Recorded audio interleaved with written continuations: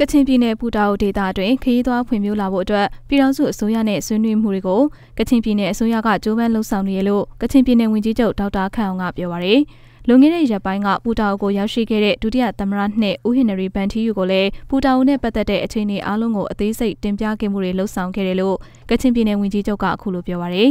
တို့သမ္မတခရီးစဉ်မှာတူတူချာချာဆိုတာ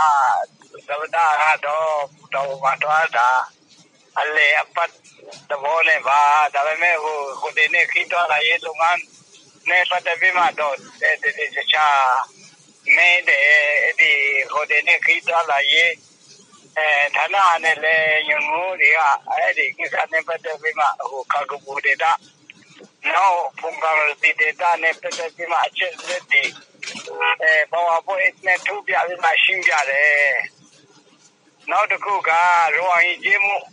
ယုံကိုဝင်တယ်ရောဟိကျေးမှုပြတိုက်ကိုဝင်တယ်လေ့လာတော့တယ်ရောဟိတဲ့ပတ်သက်ပြီးမှဟိုသူကိစ္စတွေတော့အချာမဲတော့တယ်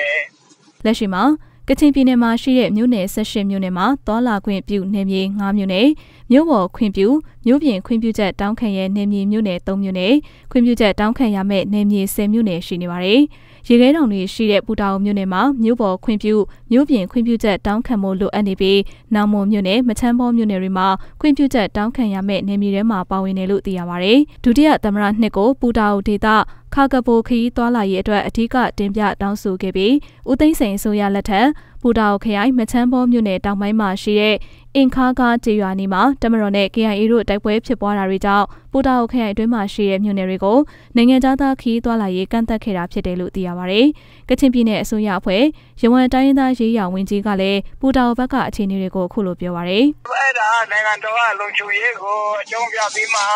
အရင်ဘယ်ခုနှစ်လမ်းဒီကိုကျွန်တော်လည်းမမှတ်မိဘူးအရင်တော့ပူတာအိုခရိုင်ကိုနိုင်ငံခြားသားတွေလည်းလူလာတော့ခဲ့တယ်ဒါပေမဲ့နောက်ပိုင်းမှာလုံခြုံရေးအရာလုံခြုံရေးကိုဆိုပြီးမှကတ်တက်လာခဲ့တာရှိတယ်အဲ့ဒါကိုလည်းဒီ